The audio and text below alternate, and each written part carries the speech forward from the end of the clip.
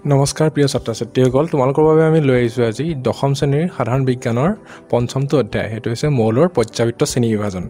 আমি এই অধ্যায়ত মূলতে পঢ়িবলৈ যত্ন কৰিম যে এই পিৰিয়ডিক টেবুল বা পৰ্যাবৃত্ত তালিকাখনৰনো প্ৰয়োজন কিয় আহি পৰিল বা এই তালিকাখনৰনো বিভিন্ন ধৰ্মসমূহ কেনেকুৱা ইয়াত থকা মৌলসমূহৰ সৃষ্টি কেনেদৰে হ'ল বা এই তালিকাখনৰ সৃষ্টিৰ যি ক্ৰমবিকাশ সেই ক্ৰমবিকাশনো কেনেকৈ ঘটিল এই গোটেইখিনি কথা আমি জানিবলৈ চেষ্টা কৰিম প্ৰথমতে জানো আহা কিয়নো এই তালিকাখনৰ প্ৰয়োজন হ'ল আসলতে আমি তোমালোকে চৌপাশে দেখি থাকা যে কিছুমান বস্তু যেনেদৰে এখন দোকানলৈ যদি তোমালোকে কেতিয়াবা মন কৰা তাত সদায় বস্তুবিলাক এটা নিৰ্দিষ্ট ক্ৰমত বা এটা নিৰ্দিষ্ট সামূহিক কিছুমান ধৰ্ম অনুসৰি তাত সজ্জিত হৈ থাকে যেনেদৰে বিস্কুট সদায় বিস্কুটৰ পেকেটৰ লগতহে থাকে বা তোমাৰ চাবোন গা ধোৱা চাবোন কাপোৰ ধোৱা চাবোন এইবিলাক সব বেলেগ বেলেগ বস্তু এটা নিৰ্দিষ্ট ক্ৰমত সজ্জিত হৈ থাকে তেনেদৰেও এই মৌলসমূহ আৱিষ্কাৰ হ'ল সেই মৌলসমূহকো একে ধৰ্মৰ ভিত্তিত বা কিছুমান নিৰ্দিষ্ট সাদৃশ্যৰ অনুসৰি তেওঁলোকক এখন তালিকাত বিভক্ত কৰাটো আছিল আটাইতকৈ প্ৰয়োজনীয় কাম গতিকে আমি গম পালোঁ যে একে ধৰ্মৰ মৌলসমূহক একে স্থানত ৰখা এখন তালিকা হৈছে পৰ্যাবৃত্ত তালিকা য'ৰ পৰা আমি মৌলৰ এটা অৱস্থান চাই কৈ দিব পাৰোঁ সেই মৌলটোৰ বৈশিষ্ট্য কি কি গতিকে প্ৰকৃতিসৃষ্ট আটাইবোৰ মৌল যেতিয়ালৈকে আৱিষ্কাৰ হোৱা নাছিলে তেতিয়ালৈকে পিৰিয়ডিক টেবুলখন কি কাৰণে ব্যৱহাৰ হৈছিলে পিৰিয়ডিক টেবুলখন ব্যৱহাৰ হৈ আছিলে এই মৌলসমূহ যিবিলাক মৌল আৱিষ্কাৰ হ'ব সেইখিনি মৌলৰ ৰাসায়নিক বা ভৌতিক ধৰ্ম কেনেকুৱা হ'ব গতিকে আজি বৰ্তমান সময়ত এই তালিকা ব্যৱহাৰ কৰা হয় যিখিনি মৌল আজিও আৱিষ্কাৰেই হোৱা নাই সেইখিনি মৌলৰ বৈশিষ্ট্যৰ বিষয়েও আমি এতিয়াই অনুমান কৰি দিব পাৰোঁ আধুনিক পৰ্যাবৃত্তৰ তালিকাৰ ই হৈছে এটা ডাঙৰ বৈশিষ্ট্য গতিকে আজিৰ সময়ৰ শিক্ষাৰ্থীসকল বা বৈজ্ঞানিকসকলে এই পিৰিয়ডিক টেবুলখন চায়েই বহুতখিনি তথ্যৰ অনুমান কৰিব পাৰে যেনেদৰে এটা ৰাসায়নিক বিক্ৰিয়াত এটা মৌলৰ ভাগ ল'বনে নলয় বা এটা মৌলৰ সক্ৰিয়তাৰ বিষয়ে বা এটা মৌলই বিদ্যুতৰ সুপৰিবাহী হ'বনে নহয় বা এটা মৌলৰ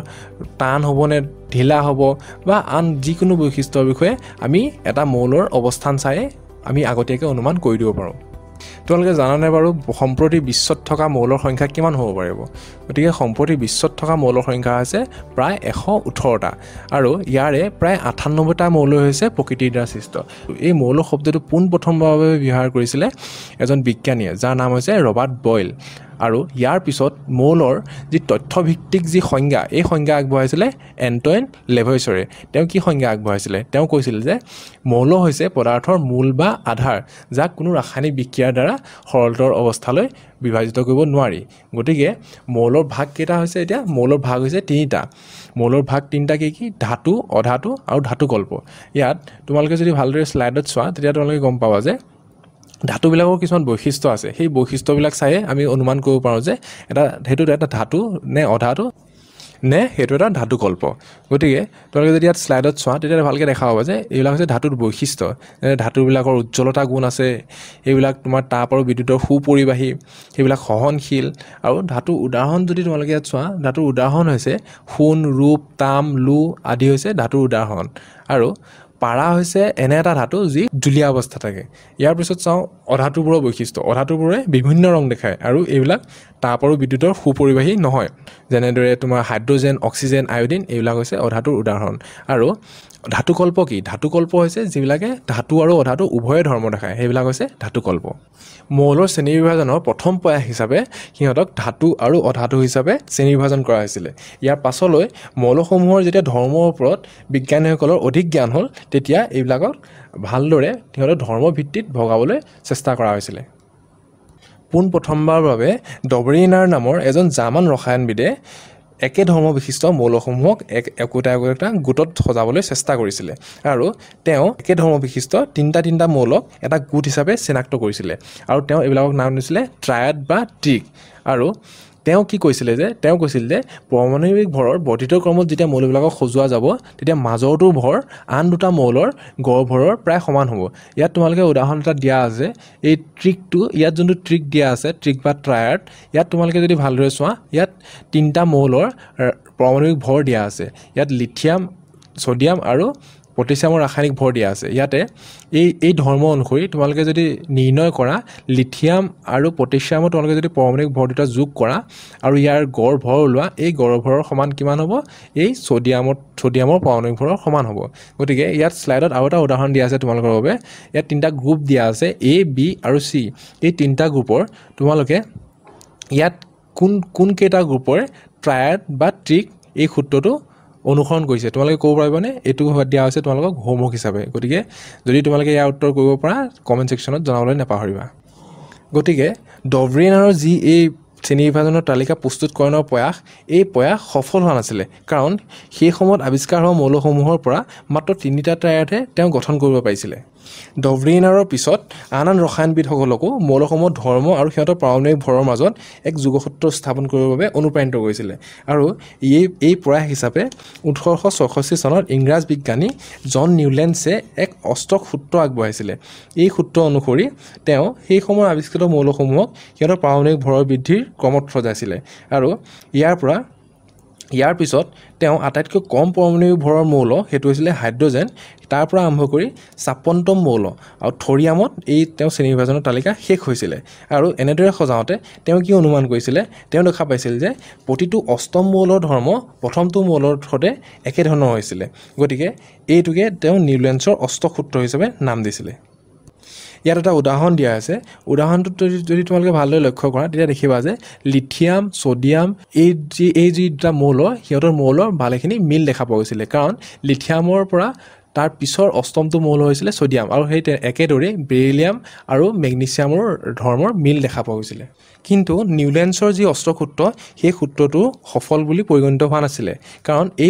এই সূত্ৰটো ভালেখিনি আসোঁৱাহে দেখা দিছিলে এই আসোঁৱাহসমূহৰ ভিতৰত গুৰুত্বপূৰ্ণ হৈছে এই সূত্ৰ কেৱল 20তম মৌল কেলছিয়ামলৈকেহে প্ৰযোজ্য হৈছিলে আৰু সেই সময়ত আৱিষ্কাৰ হোৱা মাত্ৰ 56টা প্ৰকৃতিত থকা মৌলক লৈহে এই সূত্ৰৰ সৃষ্টি কৰা হৈছিলে আৰু ইয়াৰ পিছত যে নতুন মৌল আৱিষ্কাৰ হ'ব সেই বিষয়ে তেওঁ অনুমান কৰিব পৰা নাছিলে ইয়াৰ পিছত এই সূত্ৰই ধৰ্ম মৌল নথকা কিছুমান মৌলকো একেটা স্তম্ভতে অন্তৰ্ভুক্ত কৰিছিলে আৰু এই সূত্ৰ পাতল মৌলবোৰৰ ক্ষেত্ৰতে প্ৰযোজ্য হৈছিলে ইয়াত তোমালোকে যদি ভালদৰে চাবলৈ যত্ন কৰা তেতিয়াহ'লে দেখিবা যে এই তালিকাত কোবাল্ট আৰু নিকেলৰ স্থান একেটা দিয়া হৈছে আৰু ইহঁতক ফ্ল'ৰিন ক্ল'ৰিন ব্ৰমিন ইহঁতৰ সৈতে একেটা স্তম্ভতে ৰখা হৈছে কিন্তু ইহঁতৰ ধৰ্ম সেইকেইটা মৌলৰ পৰা যথেষ্টখিনি পৃথক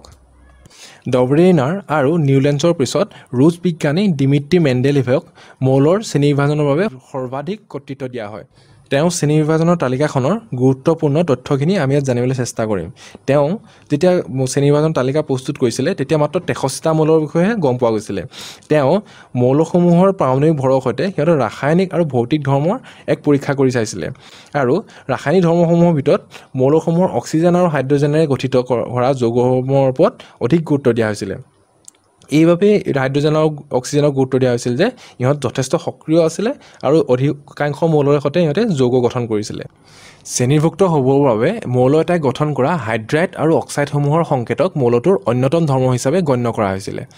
আৰু ইয়াৰ পিছত অনুৰূপ ধৰ্ম প্ৰদৰ্শন কৰা মৌলসমূহ ভগাই লৈ পৰ্যাপ্ত তালিকাখনত পাৰমাণৱিক ভৰৰ বৰ্ধিত ক্ৰমত সজ্জিত কৰা হৈছিলে এটা নিৰ্দিষ্ট ব্যৱধানৰ অন্তত একে ধৰণৰ ৰাসায়নিক আৰু ভৌতিক ধৰ্মৰ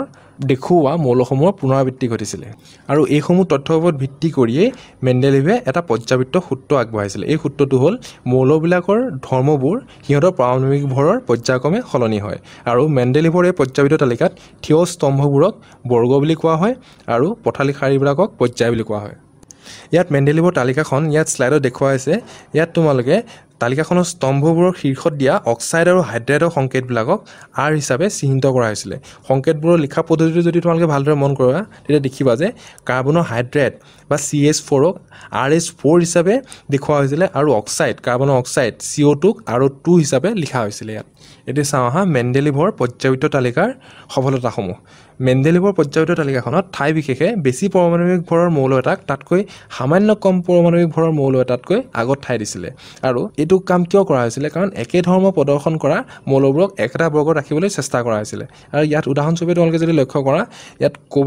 কোবাল্টৰ পাৰমাণৱিক ভৰ 58.9 আৰু নিকেলৰ হৈছে 58.7 সেইবাবে কোবাল্টক আগত ঠাই দিয়া হৈছিলে নিকেলতকৈ মেণ্ডেলিভে তেওঁ তালিকাখনত কিছুমান খালী ঠাই এৰি থৈ গৈছিলে আৰু এই খালী ঠাইসমূহত সেই সময়ত আৱিষ্কাৰ নোহোৱা কিছুমান মৌলৰ অৱস্থিতিৰ বিষয়ে মেণ্ডেলিভে আগতীয়াকৈ পূৰ্বানুমান কৰিছিলে আৰু একেটা বৰ্গতে থকা পূৰ্বৱৰ্তী মৌলটোৰ নামৰ আগত সংস্কৃত শব্দ একা যোগ কৰি মেণ্ডেলিভে এই মৌলসমূহৰ নাম দিছিলে উদাহৰণস্বৰূপে তেতিয়াৰ অনাৱিষ্কৃত মৌল স্কেণ্ডিয়ামক নাম দিয়া হৈছিলে একা বৰণ কাৰণ স্কেণ্ডিয়ামৰ ধৰ্ম ভালেখিনি বৰণৰ লগত মিলিছিলে মেণ্ডেলিভৰ পৰ্যায়িত তালিকাৰ আটাইতকৈ ডাঙৰ সাফল্য আছিল কি সেই সময়ত আৱিষ্কাৰ নোহোৱা সম্ভ্ৰান্ত গেছসমূহ যেনেকৈ হিলিয়াম, নিয়ন, আৰ্গন ইত্যাদি যেতিয়া এইবিলাক আৱিষ্কাৰ হ'ল পিছলৈ তেতিয়া ইহঁতক এই তালিকাখনৰ ইতিপূৰ্বে থকা ক্ৰমৰ কোনো সালসলনি নোহোৱাকৈ এটা নতুন বৰ্গত সংস্থাপিত কৰিব পৰা গৈছিলে। যদিও মেণ্ডেলিভৰ শ্ৰেণীবিভাজনৰ তালিকাই যথেষ্ট সাফল্য লাভ কৰিছিলে কিন্তু তেওঁৰ শ্ৰেণীবিভাজনৰ কিছুমান সীমাবদ্ধতাও আছিলে। এই সীমাবদ্ধতাসমূহ কি আছিলে? এইবিলাক হৈছে হাইড্ৰজেনৰ বাবে তেওঁ কোনো সঠিককৈ স্থান দিব পৰা নাছিলে। সমস্থানিকসমূহেও এক প্ৰত্যাহ্বানৰ সৃষ্টি কৰিছিলে। সমস্থানিকসমূহ কি? সমস্থানিকসমূহ হৈছে যাৰ ৰাসায়নিক ধৰ্ম একেই কিন্তু পৰমাণুবোৰ বেলেগ বেলেগ। ইয়াত শ্লাইডত তোমালোকে এটা উদাহৰণ দেখুওৱা হৈছে সমস্থানিক। এইবিলাকক আইচোটোপ বুলি কোৱা হয়। হাইড্ৰজেনৰ তিনিটা সমস্থানিক হৈছে প্ৰটিয়াম, ডিউটেৰিয়াম আৰু ট্ৰিটিয়াম। ইয়াৰ পিছত এটা মৌলৰ পাছৰটো মৌললৈ যাওঁতে পৰমাণুবোৰৰ বৃদ্ধি সুষম হোৱা নাছিলে। গতিকে দুটা মৌলৰ মাজত কিমানখিনি মৌলৰ পিছত আৱিষ্কাৰ হ'ব তাৰ পূৰ্বানুমান কৰিব পৰা নগৈছিলে। মেণ্ডেলিভৰ পিছত 1913 চনত হেনৰি মজল নামৰ এজন বিজ্ঞানীয়ে দেখুৱাইছিল যে মৌল এটাৰ পাৰমাণৱিক সংখ্যা তাৰ পাৰমাণৱিক ভৰতকৈ অধিকতৰ মৌলিক আৰু এই অনুসৰি মেণ্ডেলিভৰ পৰ্যাবৃত্ত সূত্ৰৰ তেওঁ সংশোধন কৰিছিলে আৰু এটা নতুন সূত্ৰ আগবঢ়াইছিলে। এই সূত্ৰ অনুসৰি মৌলবোৰৰ ধৰ্ম সিহঁতৰ পাৰমাণৱিক সংখ্যাৰ পৰ্যায়ক্ৰমে সলনি হয়। এতিয়া পাৰমাণৱিক সংখ্যা কি? পাৰমাণৱিক সংখ্যা বা এটমিক নাম্বাৰ হৈছে পৰমাণু এটা নিউক্লিয়াছত থকা প্ৰটনৰ সংখ্যা আৰু ই এটা মৌলৰ পৰা পাছৰটো মৌললৈ যাওঁতে এককৈ বাঢ়ে। এতিয়া চাওঁ আহা মৌলৰ আধুনিক পৰ্যায়ৰ তালিকাখনত মৌলসমূহৰ স্থান কিদৰে নিৰূপণ কৰা হৈছিলে। এই তালিকাখনত 18টা থিয় স্তম্ভ আছিলে আৰু এইকেইটাক কোৱা হৈছিলে বৰ্গ বা অৰ্ডাৰ বুলি আৰু 7টা আনুভূমিক শাৰী আছিলে। এইকেইটাক কোৱা হয় পৰ্যায় বা পিৰিয়ড বুলি। ইয়াৰ পিছৰ টাৰ্মটো তোমালোকে মন কৰিবলগীয়া সেইটো হৈছে যোজক ইলেক্ট্ৰন বা ভেলেন্স ইলেক্ট্ৰন। এইটো হৈছে মৌলৰ বহিষ্ঠতম কক্ষত থকা ইলেক্ট্ৰনৰ সংখ্যা। ইয়াৰ পিছত আটাইতকৈ গুৰুত্বপূৰ্ণ কথাটো হ'ল বৰ্গৰ বৈশিষ্ট্য আৰু পৰ্যায়ৰ বৈশিষ্ট্য। ইয়াত তোমালোকৰ বৈশিষ্ট্য বুলি মই বেলেগকৈ তোমালোকৰ সুবিধাৰ্থে মই লিখি উলিয়াইছোঁ। এই তোমালোকে যদি ইয়াত ভালদৰে চোৱা তেতিয়া মন কৰিবা যে বৰ্গৰ বৈশিষ্ট্য কি? বৰ্গৰ বৈশিষ্ট্য হৈছে মৌলবোৰত একে সংখ্যক যোজক ইলেক্ট্ৰন থাকে অৰ্থাৎ ইহঁতৰ বহিঃকক্ষীয় ইলেক্ট্ৰনৰ বিন্যাসো একেই আৰু ওপৰৰ পৰা তললৈ যেতিয়া যোৱা হয় তেতিয়া কক্ষবিলাকৰ সংখ্যা বাঢ়ে। এই কক্ষ মানে কি? কক্ষ মানে হৈছে অৰ্বিট। এতিয়া চাওঁ পৰ্যায়ৰ বৈশিষ্ট্য। পৰ্যায়ৰ বৈশিষ্ট্য হৈছে একে সংখ্যক যোজক ইলেক্ট্ৰন ইহঁতৰ নাথাকে যদিও ইহঁতৰ একে সংখ্যক কক্ষ থাকে। গতিকে বাওঁফালৰ পৰা সোঁফাললৈ পাৰমাণৱিক সংখ্যা যেতিয়া এককৈ বাঢ়ে তেতিয়া যোজক ইলেক্ট্ৰনৰ সংখ্যাও এককৈ বৃদ্ধি হয়। একে সংখ্যক অধিকৃত কক্ষ থকা বেলেগ বেলেগ মৌলৰ পৰমাণুসমূহক একেটা পৰ্যায়ত স্থান দিয়া হয় আৰু আধুনিক পৰ্যায়িত তালিকাত ছ'ডিয়াম, মেগনেছিয়াম, এলুমিনিয়াম আদি মৌলসমূহক তৃতীয় পৰ্যায়ত ৰখা হৈছে কাৰণ এই মৌলকেইটাৰ পৰমাণুৰ ইলেক্ট্ৰনে K, L আৰু M চেলত স্থিতি লয়। এতিয়া চাওঁ আহা ইলেক্ট্ৰনিক কক্ষবিলাকত ইলেক্ট্ৰনে কেনেদৰে স্থিতি লয়। ইয়াৰ ভিত্তিত পৰ্যায়বোৰত থকা মৌলৰ সংখ্যা নিৰ্ণয় কৰিব পাৰি আৰু কক্ষ এটাই গ্ৰহণ কৰা সৰ্বোচ্চ ইলেক্ট্ৰনৰ সংখ্যা কেনেদৰে নিৰ্ণয় কৰিব পাৰি 2n² এই সূত্ৰৰ জৰিয়তে। আৰু ইয়াত n হৈছে নিউক্লিয়াছৰ পৰা প্ৰদত্ত কক্ষটোৰ ক্ৰমিক সংখ্যা। ইয়াত তোমালোকে যদি ভালদৰে চোৱা শ্লাইডত তেতিয়া দেখা পাবা যে ইয়াত K, L আৰু M এই তিনিটা চেলত কেনেদৰে ইলেক্ট্ৰনসমূহ সজ্জিত হৈ আছে। ইয়াত K চেলত থকা ইলেক্ট্ৰনৰ বা K চেলত থকা মৌলৰ সংখ্যা কিমান হ'ব? ইয়াত যদি তোমালোকে প্ৰথমটো চেল আছে K, গতিকে ইয়াত যদি তোমালোকে 1 পাতা এই এনৰ সলনি তেতিয়া কিমান পাবা 2। গতিকে প্ৰথম পৰ্যায়ত কেইটা মৌল থাকিব পাৰে? 2টা। আৰু সেইমতে চেলটো হৈছে তোমাৰ দ্বিতীয় পৰ্যায়। দ্বিতীয় পৰ্যায়ত কেইটা মৌল থাকিব পাৰে? এই সূত্ৰ অনুসৰি 8টা থাকিব পাৰে। আৰু M চেলত কেইটা থাকিব পাৰে? 18টা। কিন্তু আমি জানো যে বহিঃতম কক্ষত কেৱল 8টা ইলেক্ট্ৰনহে থাকিব পাৰে। গতিকে তৃতীয় পৰ্যায়টো মাত্ৰ 8টা মৌলহে থাকে। পৰ্যায়িত তালিকাখনত মৌল এটাৰ অৱস্থানে আমাক মৌলটোৰ ৰাসায়নিক সক্ৰিয়তাৰ বিষয়ে ধাৰণা দিয়ে আৰু মৌলৰ স্থান নিৰ্ণয় কৰিবলৈ যাওঁতে যৌগৰ সংকেতক আধাৰ হিচাপে লোৱা হৈছিল আৰু ইয়ে সদিশ ৰাসায়নিক ধৰ্মবিশিষ্ট মৌলসমূহ একেটা বৰ্গতে ৰখাত সহায় কৰিছিলে। এতিয়া চাওঁ আহা মৌলৰ ধৰ্মৰ পৰিৱৰ্তনৰ প্ৰৱণতা। এই বিষয়ে জানিবলৈ আমি প্ৰথমেই জানিব লাগিব যোজ্যতা বা ভেলেন্সি মানে কি। যোজ্যতা হৈছে পৰমাণু এটা যোজিত হ'ব পৰা ক্ষমতা আৰু ইয়াক কোনে নিৰ্ণয় কৰে? ইয়াক নিৰ্ণয় কৰে মৌলৰ পৰমাণুৰ বহিঃতম কক্ষত থকা যোজক ইলেক্ট্ৰনে। গতিকে আমি বড়ো সূত্ৰ অনুসৰি এইটো কথা জানো যে এটা মৌলৰ বহিঃতম চেলত সৰ্বোচ্চ কেইটা ইলেক্ট্ৰন থাকিব পাৰে? 8টা ইলেক্ট্ৰন থাকিব পাৰে। গতিকে বহিঃতম চেল যদি সম্পূৰ্ণভাৱে পূৰ্ণ হৈ থাকে সেই মৌলসমূহক কি বুলি কোৱা হয়? সেই মৌলসমূহৰ যোজন ক্ষমতা 0 বুলি ধৰা হয় আৰু এই নিষ্ক্ৰিয় বা সম্ভ্ৰান্ত গেছসমূহৰ ভিতৰত কি আছে? হিলিয়াম, নিয়ন, আৰ্গন এইবিলাক আছে আৰু এই নিষ্ক্ৰিয় মৌলসমূহৰ ভিতৰত হিলিয়াম পৰমাণুৰ বহিঃতম কক্ষত 2টা ইলেক্ট্ৰন থাকিব পাৰে আৰু আনকেইটা মৌলৰ পৰমাণুৰ বহিঃতম চেলত 8টাকৈ ইলেক্ট্ৰন থাকে। এতিয়া বাকী মৌলৰ পৰমাণুবোৰেও সিহঁতৰ বহিঃতম চেল একেদৰে সম্পূৰ্ণভাৱে পূৰ্ণ কৰিবলৈ বিচাৰে আৰু বহিঃতম কক্ষ এটাত যেতিয়া 8টা ইলেক্ট্ৰন থাকে তেতিয়া চেলটো এটা অক্টেট থকা বুলি কোৱা হয়। তোমালোকে ইতিমধ্যে নৱম শ্ৰেণীত এই বিষয়ে পঢ়ি আহিছা। এতিয়া বহিতম চেলত ইলেক্ট্ৰনৰ অক্টেট গঠন কৰিবলৈ লাভ কৰা হেৰুওৱা বা ভাগ বতৰা কৰা ইলেক্ট্ৰনৰ সংখ্যাই আমাক পোনপটীয়াভাৱে কি জানিব দিয়ে মৌল এটাৰ যোজন ক্ষমতা অৰ্থাৎ ভেলেন্সি এটা স্লাইডত ভালদৰে দেখুওৱা হৈছে কিছুমান মৌল যেনেদৰে তোমাৰ হাইড্ৰজেন লিথিয়াম সোডিয়াম আদি প্ৰত্যেকৰে বাহিতম চেলত কেইটাকৈ ইলেক্ট্ৰন থাকে এটাকৈ ইলেক্ট্ৰন থাকে গতিকে ইহঁতি এটাকৈ ইলেক্ট্ৰন যেতিয়া হেৰুৱায় তেতিয়া সিহঁতৰ যোজ্যতা কিমান হ'ব 1 হ'ব আৰু সেইদৰে মেগনেছিয়াম এলুমিনিয়াম ইত্যাদিৰ যোজ্যতা কি হ'ব পাৰিব ইত্যাদিৰ যোজ্যতা হ'ব মেগনেছিয়ামৰ হ'ব 2 আৰু এলুমিনিয়ামৰ হ'ব 3 কাৰণ মেগনেছিয়ামৰ বাহিতম চেলত 2টা ইলেক্ট্ৰন থাকে আৰু এলুমিনিয়ামৰ বাহিতম চেলত 3টাকৈ ইলেক্ট্ৰন থাকে অন্যহাতে যদি পৰমাণু এটাৰ বহিতম চেলত থকা ইলেক্ট্ৰনৰ সংখ্যা তাৰ পুনৰ্ধাৰণ ক্ষমতাৰ ওচৰা-ওচৰি হয় তেতিয়া যোজ্যতা নিৰূপণ কৰাৰ এক সুকীয়া পদ্ধতি আছে যেনেদৰে ফ্ল'ৰিন পৰমাণুৰ যদি তোমালোকে যোজ্যতা নিৰূপণ কৰা তেতিয়া লিখা হ'ব যে ফ্ল'ৰিনৰ বহিতম চেলত কেইটা ইলেক্ট্ৰন থাকে 7টা ইলেক্ট্ৰন থাকে আৰু আমাৰ সূত্ৰ অনুসৰি বা আমি জনা অক্টেট ৰুলৰ অনুসৰি ইয়াৰ যোজ্যতা কিমান হ'ব লাগে 7 হ'ব লাগে কিন্তু ই 7টা ইলেক্ট্ৰন হেৰুৱা সলনি ই এটা ইলেক্ট্ৰন লাভ কৰাটো ফ্ল'ৰিনৰ বাবে বেছি সহজ হ'ব গতিকে ইয়াৰ যোজ্যতা কিমান হ'ব 8টাৰ পৰা যেতিয়া 7টা বিয়োগ কৰি দিবা কিমান থাকিব এটা গতিকে ইয়াৰ যোজ্যতা 1 হ'ব মৌল ধৰ্ম পৰিৱৰ্তনৰ প্ৰৱণতাসমূহে আমি ইতিমধ্যে পঢ়ি আছোঁ আমি যোজ্যতাৰ বিষয়ে ইতিমধ্যে গম পালোঁ এতিয়া জানো হা পৰমাণুৰ আকাৰ কি হয় পৰমাণুৰ আকাৰ হৈছে পৰমাণু এটাৰ ব্যাসাৰ্ধকে আচলতে পৰমাণুৰ আকাৰ বুলি কোৱা হয় আৰু ই নিউক্লিয়াছৰ কেন্দ্ৰৰ পৰা বহিস্থলম কক্ষৰ মাজত দূৰত্ব সূচায় তোমালোকে পৰ্যায় এটাত যেতিয়া লক্ষ্য কৰা তেতিয়া দেখিবা যে বাওঁফালৰ পৰা সোঁফাললৈ গ'লে পৰমাণুৰ ব্যাসাৰ্ধ বা পৰমাণুৰ আকাৰ কমি যায় কিহৰ কাৰণে এনে হয় নিউক্লিয় আধান বঢ়াৰ বাবে এনে হয় বৰ্ধিত নিউক্লিয় আধানে ইলেক্ট্ৰনবোৰক নিউক্লিয়াছৰ ওচৰলৈ টানি থাকে আৰু সেইবাবে পৰমাণুৰ আকাৰ ক্ৰমান্বয়ে কমি থাকে এতিয়া আমি জানো হা বৰ্গ এটা তললৈ গ'লে কি হ'ব পাৰিব বৰ্গ এটা তললৈ গ'লে পৰমাণুৰ আকাৰ ক্ৰমান্বয়ে বাঢ়ি যায় ইয়াৰ কাৰণ হৈছে বৰ্গ এটা তললৈ যোৱাৰ লগে লগে নতুন কক্ষ একোটা আৰম্ভ হয় কক্ষটোক অৰবিট বুলিও কোৱা হয় আৰু ই বহিস্থতম ইলেক্ট্ৰন আৰু নিউক্লিয়াছৰ মাজত দূৰত্ব বঢ়ায় সেইবাবে নিউক্লিয় আধান বঢ়াৰ লগে লগে পৰমাণুৰ আকাৰো বাঢ়ি যায় এতিয়া জানো আহা ধাতব আৰু অধাতব ধৰ্মৰ বিষয়ে পৰ্যায়িত তালিকাখনত যেতিয়া তোমালোকে ভালদৰে মন কৰা তেতিয়া তোমালোকে দেখিবা যে সোডিয়াম মেগনেছিয়াম আদি ধাতুসমূহ বাওঁফালে থাকে আৰু সালফাৰ ক্লৰিন আদি অধাতুসমূহ সোঁফালে থাকে আৰু মাজত কি থাকে মাজত থাকে তোমাৰ সিলিকন জাৰ্মেনিয়াম আদি মাজত থাকে গতিকে এইবিলাক মাজত থকাবিলাক কি কোৱা হয় অৰ্ধধাতু বা ধাতুকল্প কাৰণ ই ধাতু আৰু অধাতু উভয়ৰে ধৰ্ম কিছুমান প্ৰদৰ্শন কৰে আৰু এই তালিকাত তোমালোকে দেখা পাইছে যে এই একা বেকা বা জিগজাগ ৰেখা এডালে ধাতুবোৰক অধাতুৰ পৰা পৃথক কৰিছে গতিকে এই ৰেখাডালৰ গাতে লাগি থকা মৌলকেইটাক কি কোৱা হয় ধাতুকল্প বুলি কোৱা হয় আৰু ইহঁতৰ উদাহৰণ হৈছে বোৰন সিলিকন জাৰ্মেনিয়াম আৰ্ছেনিক ইত্যাদি তোমালোকে ইতিমধ্যে জানা যে বান্ধনি গঠন কৰোঁতে ধাতুবোৰে কি কৰে ইলেক্ট্ৰন হেৰুৱায় আৰু সেইবাবে ইহঁতি বিদ্যুৎ ধনাত্মক আৰু পৰ্যায় এটাত সোঁফালে ক্ৰমান্বয়ে যোজক ইলেক্ট্ৰনৰ ওপৰত আকৰ্ষণীয় ক্ৰিয়া কৰা কাৰ্যকৰী নিউক্লিয়াৰ আধান বা ইফেক্টিভ নিউক্লিয়াৰ চাৰ্জৰ মান বাঢ়ি যায় আৰু সেইবাবে ইলেক্ট্ৰন হেৰুৱাৰ প্ৰৱণতা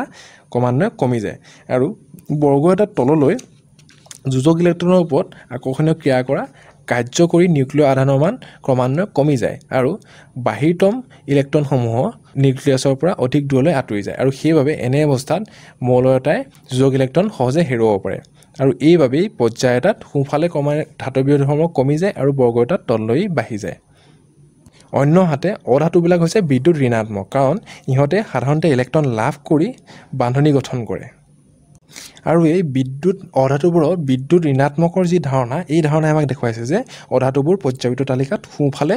তালিকাৰ ওপৰৰ ফালে থাকে আৰু এই ধাৰণাৰ পৰাই মৌলবোৰে গঠন কৰা অক্সাইডসমূহৰ প্ৰকৃতি পূৰ্বানুমান কৰাটো সম্ভৱপৰ হৈছে ইতিমধ্যে আমি তোমালোকৰ সাধাৰণ বিজ্ঞানৰ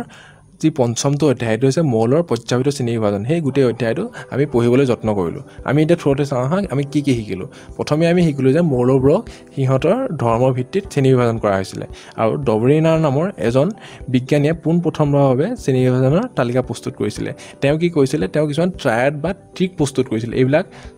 হৈছে একে ধৰ্ম বিশিষ্ট মৌলৰ তিনিটা গোট ইয়াৰ পিছত নিউলেন্স নামৰ এজন বিজ্ঞানীয়ে এটা অষ্টসূত্ৰ আগবঢ়াইছিলে এই সূত্ৰ অনুসৰি প্ৰতিটো অষ্টম মৌলৰ ধৰ্ম প্ৰথমটোৰ সৈতে একে ধৰণৰ হৈছিলে ইয়াৰ পিছত মেণ্ডেলিভ নামৰ এজন বিজ্ঞানীয়ে মৌলবোৰক সিহঁতৰ পাৰমাণৱিক ভৰৰ বৰ্ধিত ক্ৰম আৰু ৰাসায়নিক ধৰ্ম অনুসৰি সজাইছিলে মেণ্ডেলিভৰ পিছত আধুনিক পৰ্যায়িত তালিকা গঠন কৰিছিলে হেনৰি মজল নামৰ এজন বিজ্ঞানীয়ে তেওঁ কৈছিল যে মৌলবোৰৰ ধৰ্ম সিহঁতৰ পাৰমাণৱিক সংখ্যাৰ পৰ্যায়ক্ৰমে সলনি হয় ইয়াৰ পিছত তেওঁৰ পৰ্যায়িত তালিকাত মৌলবোৰক 18টা থিয় স্তম্ভত তেওঁ ভাগ কৰিছিল এইবিলাকক নাম দিছিল বৰ্গ আৰু 7টা আনুভূমিক শাৰীত সজ্জিত কৰিছিল এইবিলাকক নাম দিয়া হৈছিল পৰ্যায় আৰু এনেদৰে সজোৱা মৌলবোৰে পাৰমাণৱিক আকাৰ যোজ্যতা বা যোজন ক্ষমতা আৰু ধাতৱীয় আৰু অধাতৱীয় ধৰ্মকে ধৰি ধৰ্মসমূহৰ পুনৰাবৃত্তি দেখাইছিলে গতিকে ইয়াতে আমি আজিলৈ সমাপ্ত কৰিবলৈ ওলাইছোঁ গতিকে তোমালোকে যদি আমাৰ এই অধ্যায় ভাল পাইছা তেতিয়াহ'লে নিশ্চয় আমাৰ এই প্ৰচেষ্টাক লাইক শ্বেয়াৰ আৰু ছাবস্ক্ৰাইব কৰিবলৈ নাপাহৰিবা আৰু আগলৈও এনেকুৱা শিতান জানিবৰ বাবে চাই থাকিবা eKuhipath ধন্যবাদ